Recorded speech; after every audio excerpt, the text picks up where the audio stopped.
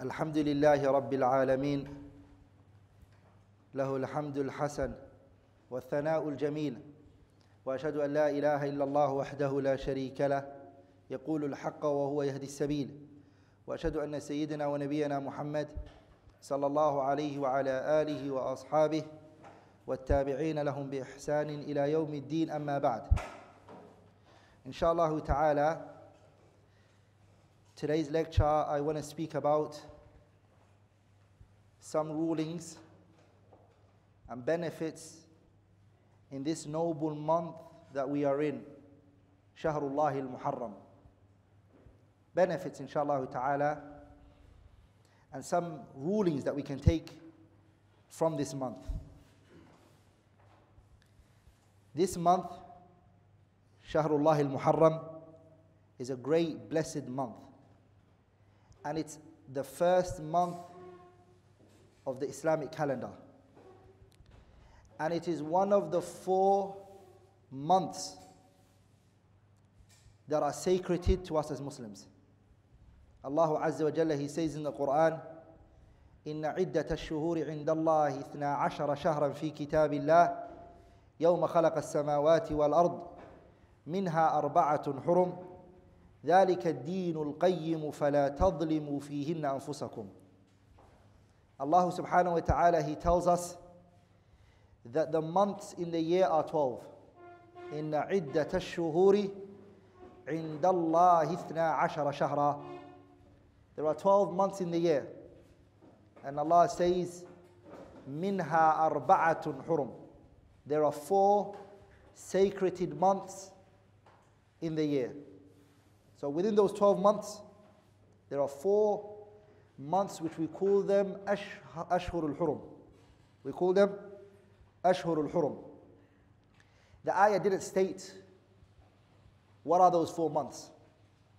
But the Sunnah came and explained it. The Sunnah, it came and explained what are those 4 months. The Prophet sallallahu alaihi wasallam, he said in the hadith which Imam al-Bukhari and Muslim both narrated in their Sahih, min hadith Abi Bakrah radiyallahu ta'ala anhu, the Messenger said, إِنَّ الزَّمَانَ قَدْ اسْتَدَارَكَ كَهَيْئَتِهِ, that the time has spinned back to its original form. What does that mean? Before Islam, the Arab pagans, they used to change Ashhur al-Hurum. Whenever they wanted to fight with a tribe, they would delay Ashhur al-Hurum. They would push it back. And if they felt like they didn't want to fight that year, they would bring back Ashhur al-Hurum to its original place, or they would bring it forward. So they tampered with it. They played with it. So the Arab pagans, they played around with the months. Whenever they wanted to fight, they would push back the month. Because in these months you can't fight. Even to them they didn't used to fight. So they would play with the months. The Prophet ﷺ said in this hadith, إِنَّ الزَّمَانَ قَدْ اسْتَهْدَارَكَ, that time has been brought back to its original form. Everything is now correct. When Islam came, it corrected the time. Then the Prophet ﷺ, he said, السَّنَةُ 12 شهرا, there are 12 months in the year. Minha 4 hurum, there are 4 sacred months. Now look at the Sunnah, is going to explain to us what are these 4 months. 3 متواليات, 3 of those months from the 4, 3 are consecutive. They are one after the other. They are what? Consecutive. What are they? Dhul Qa'dah, Dhul Hijjah, and Muharram. They're next to each other. And then the Messenger sallallahu alayhi wasallam, so the first one is Dhul Qa'dah, Dhul Hijjah, and Muharram. They're together. 3 متواليات. Then the Prophet sallallahu alayhi wasallam, he said, وَرَجَبُ مُضَرٍ. And Rajab is alone. But the Prophet attributed and he ascribed Rajab to a particular tribe.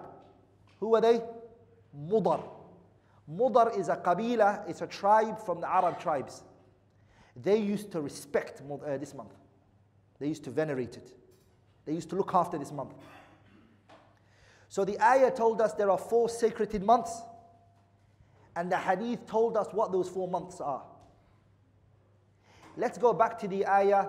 Allah says, فَلَا تَظْلِمُوا فِيهِنَّ أَنفُسَكُمْ. What does it mean, فَلَا تَظْلِمُوا فِيهِنَّ أَنفُسَكُمْ? فَلَا تَظْلِمُوا فِيهِنَّ أَنفُسَكُمْ. Al-Imam al-Qurtubi, the great mufassir, scholar of tafsir, Abu Abdullah al-Qurtubi, he said in his tafsir book, he says, فَلَا تَظْلِمُوا فِيهِنَّ أَنفُسَكُمْ.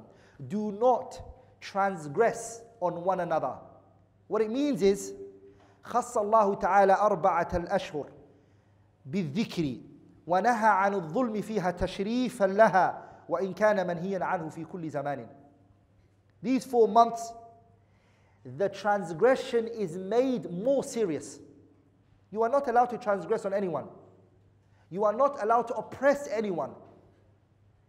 And in these 4 months that we just mentioned, Dhul Qa'dah, Dhul Hijjah, Muharram, and Rajab, those 4 months you can't oppress anybody. It's more serious. And you're not allowed to oppress yourself. What does it mean you don't oppress yourself? It means that you stay away from sinning, because the sin is an oppression of yourself. وَلِذَلِكَ Abdullah ibn Abbas and Ata and others, they said, the sins that are done in these 4 months, are greater than the sins that are done in any other month. Oh, pay attention to this. The sins that a person does in Ashhurul Hurum is greater than the sins that are done in any other time of the year. The question here is, what is the wisdom? Why only this month that we're in right now today is attributed to Allah? Why do we say Shahrullahil Muharram, the month of Allah Muharram? Why do we say that? Why don't we say Shahrullahi Ramadan? Why is this the only month that Allah attributed to Himself? He ascribed it to Himself and not any other month. The scholars, they mention, number 1, the virtue of this month is great. But that still doesn't answer the question. Why? Because Ramadan is also a noble month. And Ramadan is a virtuous month. Rather, Ramadan is better than Muharram. So why is Muharram attributed to Allah but not Ramadan? Al-Imam Jalaluddin al-Suyuti, in his kitab Al-Dibaj fi Sharh Sahih Muslim, Ibn al-Hajjaj, Suyuti mentions the reason why only this month of Muharram is attributed to Allah and not any other month, including Ramadan, is because Muharram is the only month that Islam gave it that name and not any other month. Ramadan, before Islam, it was called Ramadan. All of the other months, they had their names before Islam, and Islam used those names. Like in this month, Muharram, Islam gave it that name. And this is a fa'idah, a benefit. That this month, Muharram, is a Shar'i Islamic name. Islam gave it that name. And Suyuti also mentions in his Sharh the Sharh of Sunan Nasa'i, the qawl of Al-Hafidh Abu al-Fadl al-Iraqi. You can also see it there, inshallah ta'ala. I now want to move on to another point, which is the virtue in increasing in fasting this month. Abu Hurairah narrated from the Prophet sallallahu alaihi wasallam, and this hadith is found in Sahih Muslim, that Abu Hurairah said, "Afdalu siyami, the best fasting, ba'da Ramadan, after the month of Ramadan. Afdalu siyami, the best fasting, ba'da Ramadan, after Ramadan, is what? Is the fasting of what? Shahrullahil Muharram. The best fasting after Ramadan is this month of Shahrullahil Muharram. The Prophet said this. So each and every one of us should try to fast. The scholars, they differed between themselves. They differed. Should the person fast the whole month, or should he fast the majority of the month? The reason why they differed is because of the hadith of Aisha radiallahu ta'ala anha, where she said that the Messenger sallallahu alayhi wasallam, he never fasted a complete month in its totality except Ramadan. And the next month that he would fast a lot of it was Sha'ban. So it shows that the Messenger sallallahu alaihi wasallam did not fast all of Ramadan, all of Muharram, and that he fasted the majority of it. And the second group of scholars, they said, this hadith of Abu Hurairah that we just mentioned, which is أفضل الصيام بعد رمضان شهر الله المحرم, this hadith shows that the person should fast all of it. That they should what? That they should try to fast all of the days in this particular month because of the virtue that are in it. If this month is that virtuous and it's that great, what is the real significance of this virtue? Where does this virtue stem from? What is actually giving it this virtue? The scholars, they said, is a particular day within it that gives it this virtue. In this month of Muharram, there's a day called Yawm Ashura, the day of Ashura. It's in this month, and it's on the 10th of Muharram. What is Yawm Ashura? Yawm Ashura, as Ibn Abbas mentioned, he said that أن النبي صلى الله عليه وسلم لما قدم المدينة, when the messenger came to the city of Medina. So this is called the Mursal al-Sahabi, because Ibn Abbas was very young to know when the Prophet came to Medina. He was only 3 years old. So Ibn Abbas must have heard it from another companion. So Abdullah ibn Abbas, he said, when the messenger came to Medina, وَجَدَهُمْ يَصُومُونَ, who was in Medina? 3 tribes from the Jews. 3 tribes of the Jews lived in Medina. Banu Nadir, Banu Qaynuqa', and Banu Nadir, Banu Qaynuqa', and what? Banu Qurayza. These were the 3 tribes of the Jews that lived in what? That reside in Medina. So when the Messenger sallallahu alaihi wasallam came, one of the early things that he did was, he first of all done a contract with them. Second thing that he did was, he saw things from them, salawatullahi wa salamu alayhi. And from the things that he saw from them was that they were fasting on the 10th of Muharram. This particular day, they were fasting. So the Messenger sallallahu alaihi wasallam, he asked about this. And he said to them, what is it that I see you fasting in this particular day? And they said to the Prophet, هذا يوم عظيم. This is a great day, Muhammad. وهو يوم, it's a day, نجى الله فيه موسى. Allah saved Musa وأغرق فرعون. And Allah drowned Fir'aun in the ocean. It's the day Allah saved Nabiullah Musa. So when they said that, Nabiullah Muhammad said, أنا أولى من موسى منكم. أنا أولى بموسى منكم. Musa is more closer to me than you. It's more befitting that we, the Muslims, fast on this day than you all. فَصَامَهُ, the Prophet fasted it. وَأَمَرَ بِصِيَامِهِ, and he commanded the companions to fast it. And this, the scholars, they say, was the time when the fasting of Ashura was wajib. That was abrogated later.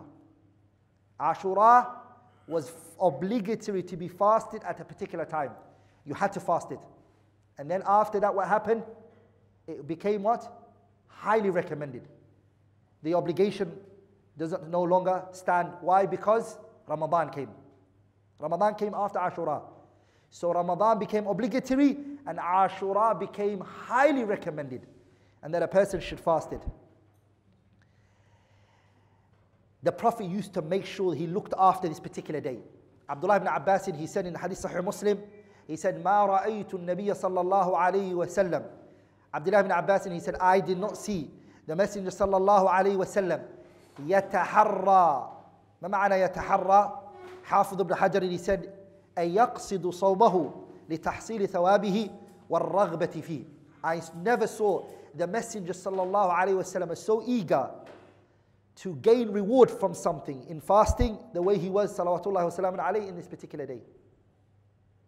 يتحرى صيام يوم فضله الله على غير إلا هذا اليوم يوم عاشوراء. I never saw the Prophet give all of his energy and enthusiasm salawatullahi wa salamun alayhi than this particular day, Yawm Ashura. So he used to work hard for this day. So it's upon each and every one of us to do that, to fast the day of Ashura, the 10th of Muharram. And there's a reward connected to it. The reward that is connected to it is found in Sahih Muslim that the Prophet ﷺ, he said, وَصِيَامُهُ, and the fasting, وَصِيَامُ يَوْمُ عَاشُورَا, the fasting of Ashura, أَحْتَسِبُ. The Prophet said, I hope, على الله, from Allah, أن يكفر سنة التي قبله. I hope from Allah that He will forgive us for the sins that we done our last year. So Ashura is not better than the day of Arafah. Arafah is better because Arafah is the year before and the year after. So it's 2 years, Arafah. Like in Ashura is just the year before. Question here. The scholars, they said, is the sins that are forgiven, are they the major sins or the minor sins? Or are they both? The views of the scholars are many.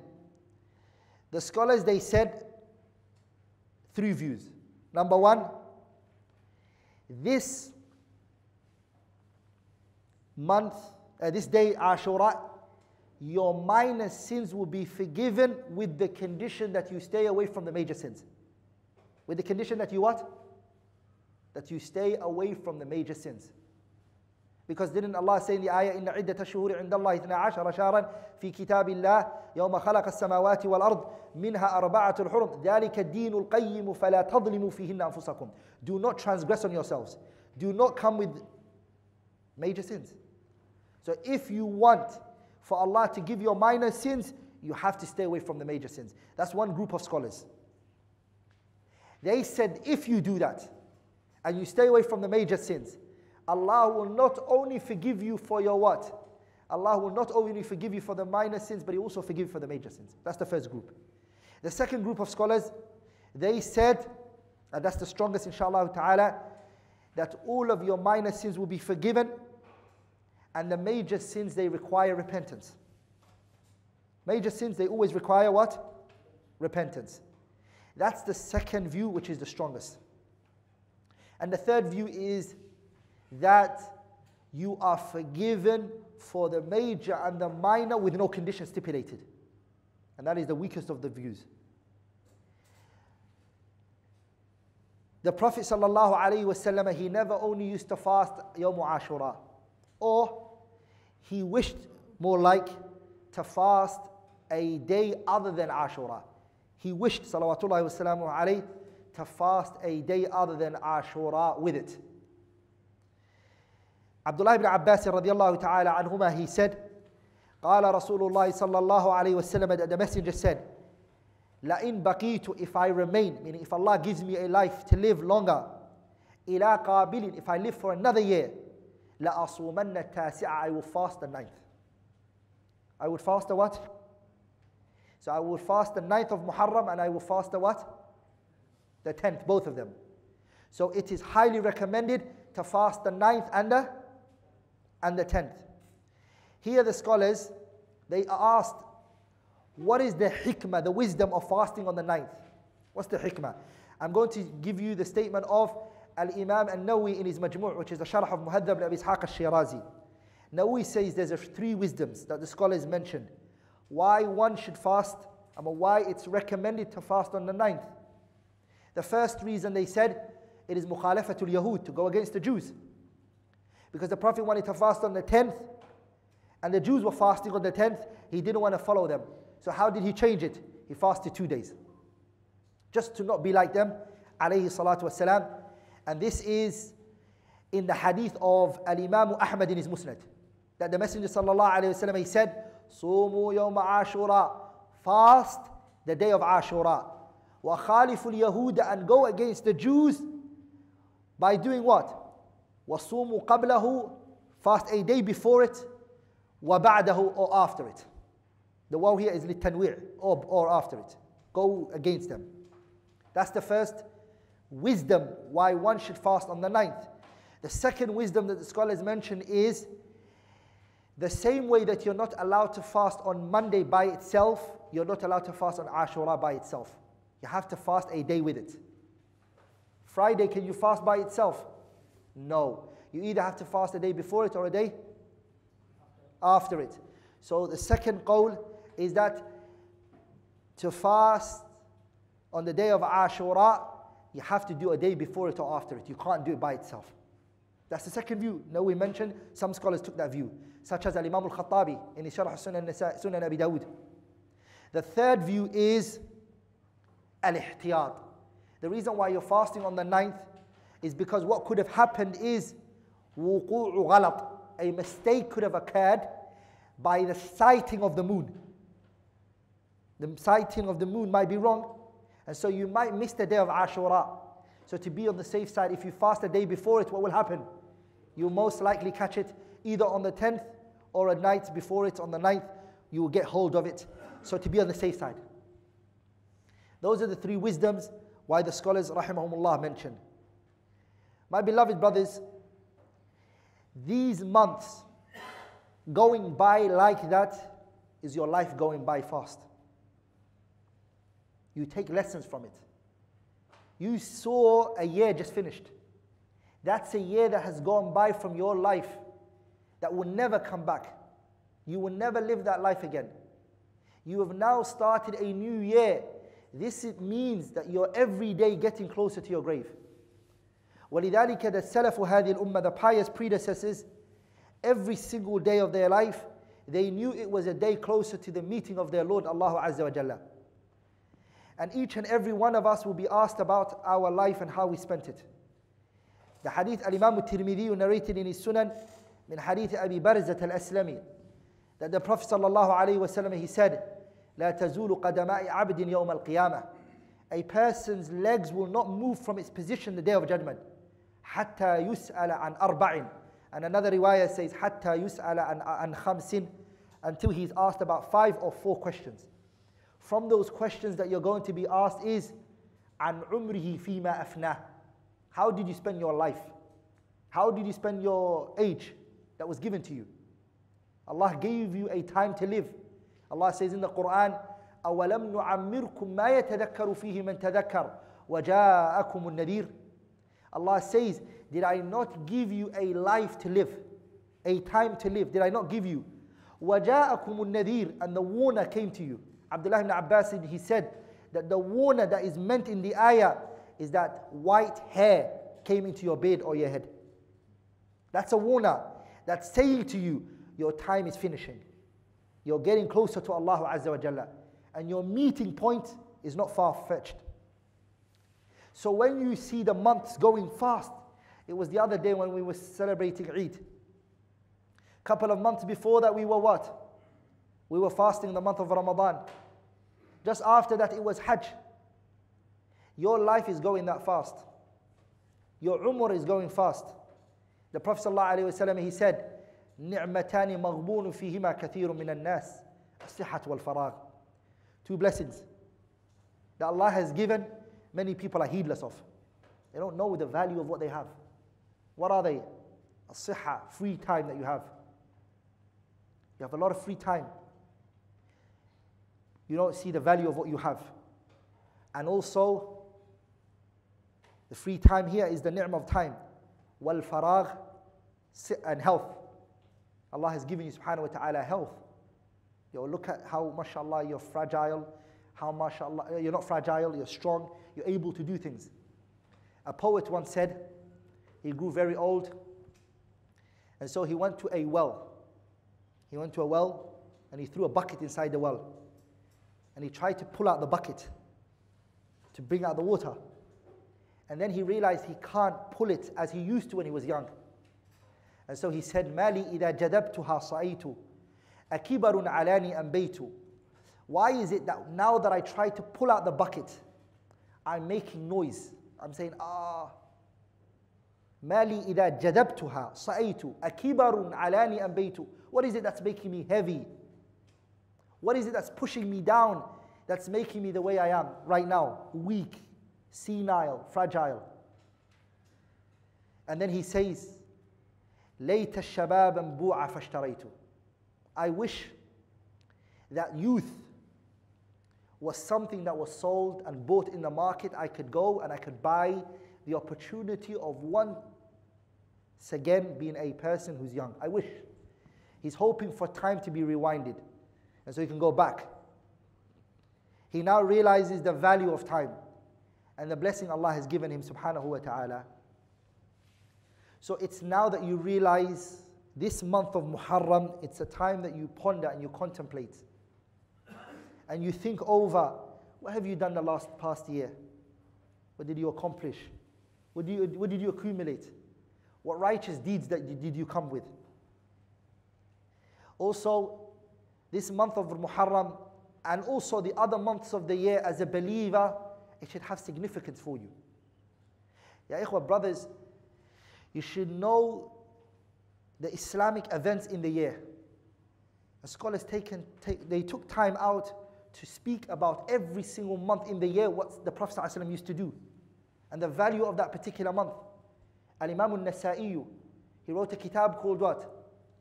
He wrote a kitab called Amal al-Yawmi wal-Layla. Ibn Sunni, he wrote a kitab called Amal al-Yawmi wal-Layla. Ibn Hajar wrote a kitab called Amal al-Yawmi wal-Layla. Suyuti wrote a kitab called Amal al-Yawmi wal-Layla. Al-Imam ibn Rajab, he wrote a kitab called Lata'if al-Ma'arif. All of these books, what do they talk about? They talk about every single month in the year, what the Messenger used to do. What did he do in that month? What acts of ibadat was he doing to get closer to Allah by? And so as a Muslim, a Islamic month should not come in except you know what this month is. What's the virtue of this month? What's the value of this month? What are the things that I could do to get closer to Allah Azza wa Jalla? Everybody around you today that you look at, who's righteous, who's noble, who the day of judgment is going to have a high station, they've only passed you in one of two things.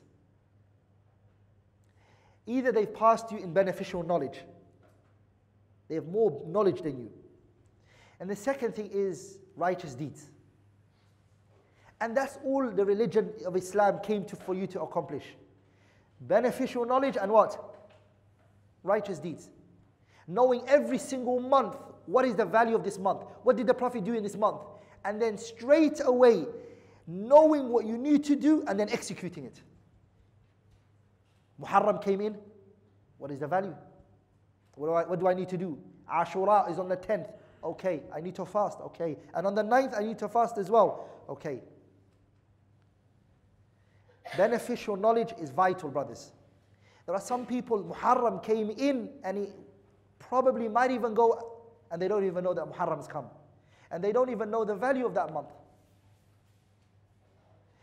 Let alone doing righteous deeds in that particular month.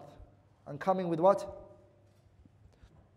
In this day of Yawm Ashura, the people are one of two. A people who have followed the Prophet ﷺ in what he did. And what did we say the Prophet did on the day of Ashura? He fasted, alayhi salatu wasalam. That's what's been transmitted to us from the Prophet, alayhi salatu wasalam. Another group of people, they went against the Messenger sallallahu alayhi wasallam in the day of Ashura, so they did one of two things. A group of people, they used the day of Ashura as a day of sadness and sorrow, because of an event that took place in Islamic history. A noble, virtuous companion, the grandson of the Messenger sallallahu alayhi wasallam, Hussein ibn Ali ibn Abi Talib.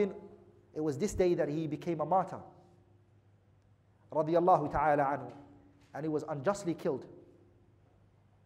So they take this opportunity, this day, to show and express sorrow and sadness. This is opposition in the way of the Prophet ﷺ. The Prophet didn't do this, nor did his companions. The second group of people who went against the Prophet ﷺ in the day of Ashura are a people who celebrated it like it's Eid. And so that day, what they do is, they do at-tawassu' fi nafaqa. They give out, they gather the family together like it's Eid, celebration. And this is not what the Prophet ﷺ or the companions did. The only thing that is being transmitted to us that he did was what? That he fasted, alayhi salatu wasalam. And as we all know, مَنْ عَمِلَ عَمَلًا لَيْسَ عَلَيْهِ أَمْرُنَا فَهُوَ رَدٌّ. Anyone who does an action that is not from what the Prophet did and his companions, what is it? It's rejected. And the Prophet ﷺ also said, مَنْ أَحْدَثَ فِي أَمْرِنَا هَذَا مَا لَيْسَ مِنْهُ فَهُوَ رَدٌّ. Anyone who introduces a matter into the religion, that which is not from it, it's what? It's rejected. So if you're trying to get closer to Allah, the way that you can get closer to Allah is the way of the Prophet ﷺ. As the salaf used to say, الطُّرُقُ كُلُّهَا مَسْدُودَةً إِلَّا مَنِ اقْتَفَى أَثَرَ مُحَمَّدٍ. All of the paths and the roads are closed. They're blocked. There's no way to Allah except the road that the Messenger ﷺ took. That's the only way to Allah. Because why do we do a righteous deed for? What is the reason why we worship Allah? For Allah to be pleased with us and for Allah to love us. But if you do this act, how do you know Allah is pleased with you in doing this act? And how do you know Allah is happy with it and loves it? The only way that you could have found out is through the Messenger. And if the Prophet didn't legislate it, then you're doing something you don't know whether Allah is pleased with it, nor if He loves it, subhanahu wa ta'ala. Also, those of you who've understood these ahkam and these rulings and learnt it, take it upon yourself to convey it to your family members. Because the Prophet ﷺ, he told us, الدال على الخير كفاعله. The one who shows others good is like he himself has done it. So if you go out and you inform a person of the day of Ashura and on the 9th and you tell them about it and they may not have known about it and they fast that day, you get the reward of that person's fasting that day. You get the what? The reward of that person who's fasting that particular day. And Allah Azza wa Jalla will reward you and He will not reduce it from that person who's fasting. Meaning He will get his full reward and you will get the full reward of what he did as well. So convey it and tell your family members about it. The things that you can do and the things that you can't do. The fasting of the day of Ashura is like the fasting of any other time. Meaning, it's the ahkam that are pertaining to fasting in Ramadan also applies here. The only difference is Ashura is not obligatory. So when you're fasting, it's incorrect to fast believing that it's obligatory. You should fast believing that it's what? Highly recommended. And it's against the Prophet ﷺ's way that if you miss Ashura, to bring it back. If you've missed it, it's an innovation to go out and bring it back. By saying what? By saying, I missed Ashura, so I'm going to bring it back. Because the Prophet didn't do that, nor did his companions do that, nor has it been transmitted to us from the pious predecessors that they did that. It's highly recommended, don't miss it. And if you do miss it, for whatever reason it may be, then hope for the next year to come for you to fast, inshaAllah ta'ala. I will open the floor, inshaAllah ta'ala, for question and answers. Anything which I have said that was wrong and incorrect is from me and shaitan, and Allah and His Messenger are free from it. سبحانك اللهم بحمدك أشهد أن لا إله إلا الله أستغفرك وأتوب إليه. تفضل.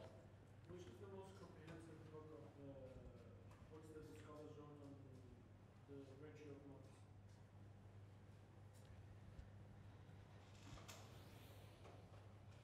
One of the most common books, I can't say is the most comprehensive because I haven't compared it, but one of the most common books and the beneficial book is the Kitab Lata'if al-Ma'arif.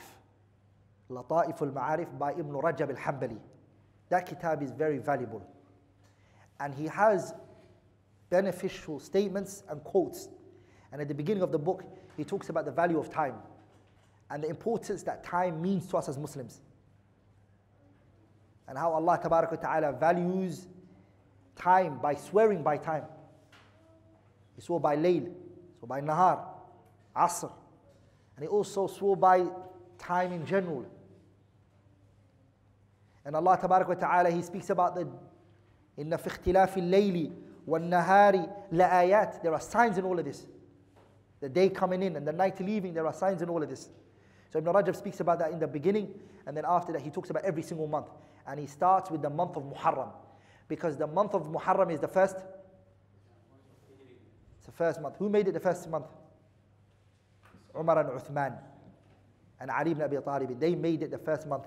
The Sahabas agreed that this is going to be the first month of the year. And what's the last month of the Islamic calendar? Yeah? So the sacred month starts with the year and it finishes with the year. Are you with me, brothers? So we have one of the 4 Ashhur al-Hurum starts. وَلِذَلِكَ Ibn Rajab brings a fa'idah out of that, and also Ibn Hajar, which is, as a Muslim, you are beginning your year with staying away from that which is haram. And also what? You're exiting the year with staying away from haram. وَلِذَلِكَ That's why Ibn Hajar said that it was called Shahrullah al-Muharram, haram. Staying away from that which is haram. Staying away from that which is not permissible. And you finish your year with Dhul Hijjah, which is a year where you've done Hajj and your sins are clean, Arafah, and now you're starting a new year. Now, so Umar, Uthman and Ali were the ones who placed this month of Muharram as the first month of the year. Any other questions? Faddal.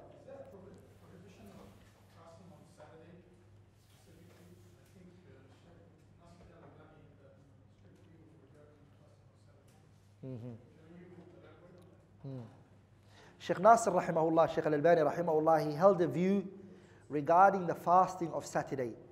He took the hadith of the Prophet ﷺ, لا تصوموا يوم السبت إلا فيما افترض عليكم, أو كما قال عليه الصلاة والسلام.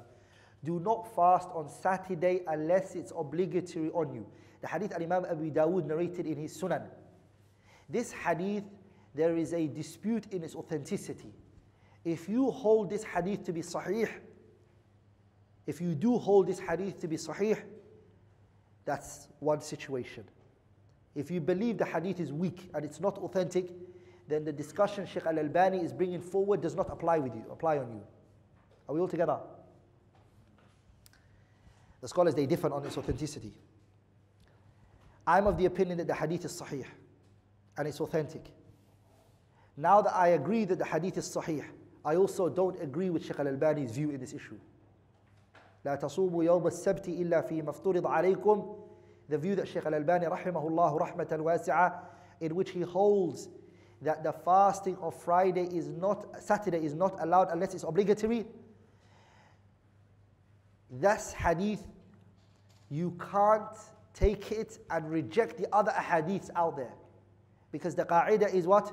As Al-Imam Abdullah ibn Hajj al-Shanqiti mentions in his 1,000 lines of poetry in Usul al-Fiqh, Maraq al-Su'ud, he says, وَالْجَمْعُ وَاجِبٌ مَتَى مَا أَمْكَنَ إِلَّا وَلِلْأَخِيرِ نَسْخٍ بُيِّنَا.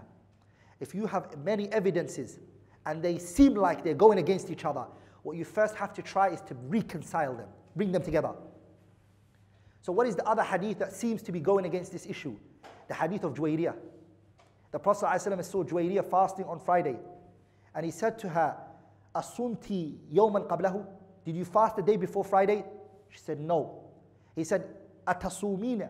Are you going to fast يَوْمًا بَعْدَهُ, a day after to Friday? So what's the day before after Friday? Saturday. She said, no, I'm not going to fast on Saturday as well. Then the Prophet said, break your fast, Juwayriyah. So this hadith shows us that the fasting on Saturday is what? It's something that's legislated. So we have to try to reconcile between the ahadith. Shaykh Al-Albani rahimahullah, he tried to answer all of these ahadiths. I've heard his discussion. There was a discussion, if you listen to it, with him and Shaykh Abdul Muhsin Al-Abbad, where they meet each other and they discuss this issue. But I don't want to go too much details because it's a bit sophisticated topic. But if it does happen, that the day of Ashura happens. What day is the day of Ashura? It's going to be on a Thursday, right? It's going to be on a Thursday. Because we don't have that issue right now, there's no need to discuss it. But if an issue like that arises, that a Friday and a Saturday fasting happens, then inshallah ta'ala maybe we might make it one Friday night reflection, discussing this issue and the fiqh related and the ruling in more details, inshallah ta'ala. Is it okay for a person to just fast on the day of Ashura? Is it like completely wrong for him to just fast the day of Ashura? Can he do that, or No. is it compulsory for him to fast the day of Yeah. Because of the issue of Mukhalafatul Yahud, which is there, then لا شك الشيخ الإسلام ابن تيمية in his kitab اقتضاء الصراط المستقيم لمخالفة أصحاب الجحيم, he says that the person should fast a day either before it or after it. So if he misses the 9th, he should try to fast the 11th. Now.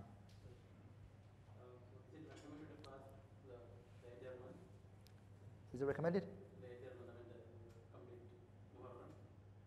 So is it recommended to fast all of Muharram? Na'am, based on the zahir of the hadith, it's permissible, you can. The zahir is what? ولذلك if you go to Kitab Awn al-Ma'bud, which is the Sharh al-Sunan Abi Dawood, he mentions the reason why the Prophet ﷺ is not transmitted from him that he fasted all of Muharram is because Ashura and the ruling of Muharram was one of the last rulings for the Prophet ﷺ. So he didn't live long to have fasted the whole month. That's one. And the second one was that the Prophet ﷺ, a majority of the months of Muharram was when he was traveling. So that's why he didn't fast all of Muharram. And ولذلك AbdulRahman al-Abadi rahimahullah from India, he has a Sharh al-Sunnah Abi Dawood, which is called Awn al-Ma'bud. He explains that particular point. Rahimahullah ta'ala.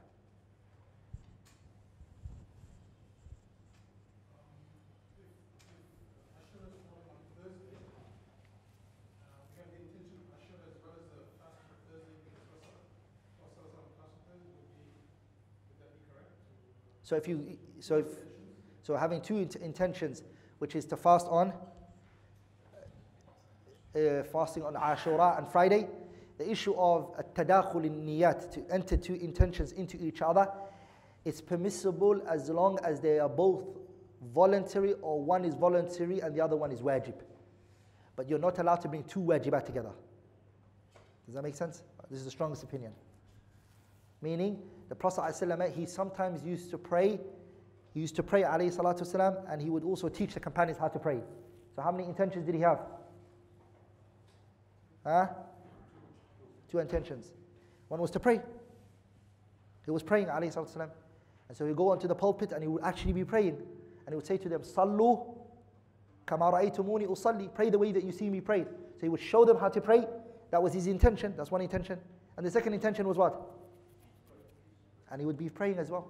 So it's to teach and to pray. He had two intentions. Sallallahu alayhi wa sallam. So it's permissible to have two intentions and to bring them together in this particular issue. So fasting on Thursdays and the fasting of what? The day of Ashura.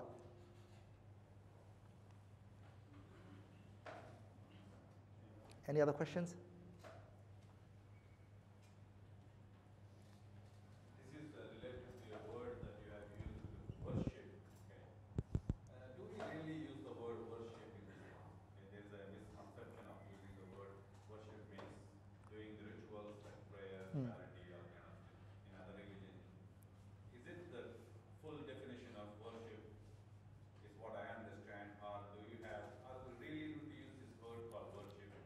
It's true.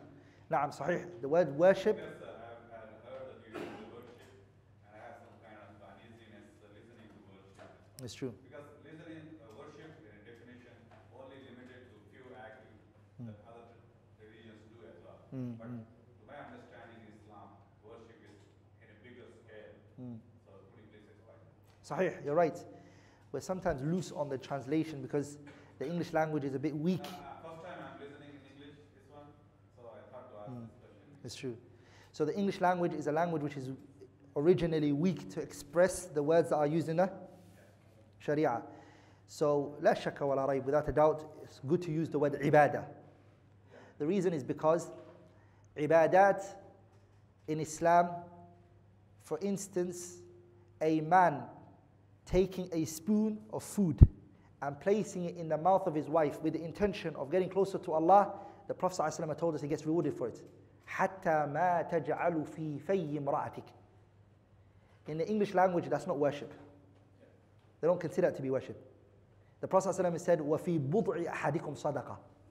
The intimate relationship that the man has with his spouse is also a form of ibadah that he can get closer to Allah if he comes with the intention. That's not in the English language the word worship. So the word worship, it's only seen as going to a particular place and then facing whatever you're worshipping and doing that particular ritual. Like for us, smiling in the Muslim person's face is a form of ibadah. Shaking a person's hand is a ibadah. So ibadah is la shakka, more general, more comprehensive. But because we are limited in the term and the vocabulary that we have in the English language, we sometimes are loose in the translation. Like in Jazakallah khairan for pointing that out. BarakAllahu feek. Should we not use this again? Inshallah, next time we'll avoid it, inshallah. BarakAllahu feek. Hey, any other questions?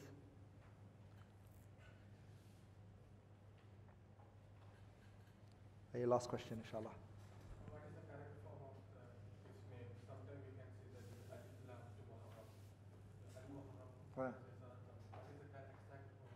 This is Al-Muharram or Muharram? It's sahih. If you say Shahrullahi al-Muharram, you can say Muharram, no problem. Al-Mu'arraf bil-Alif wal-Lam, you can say it if you want to, or you can make it a nakira, indefinite. Some scholars, they say that now. Yeah, some scholars do say that now. Jazakumullah. Sorry, I came late. I just want to know what's the ruling on wishing for the New Year. There are some people who are wishing for the New Year. Naam, all of those are celebrating the New Year's and whatnot, and the first day, doing a specific thing on that particular day. For example, on that day, some people, they celebrate it. The first day of Muharram, the families come together and celebration. This is not from our religion. This is not. We only have two Eids. What are the two Eids that we have? Eid al-Fitr and Eid al-Adha. And Friday, which is the Eid of every week. Inshallah, that's more than enough, right? Naam, BarakAllahu feekum.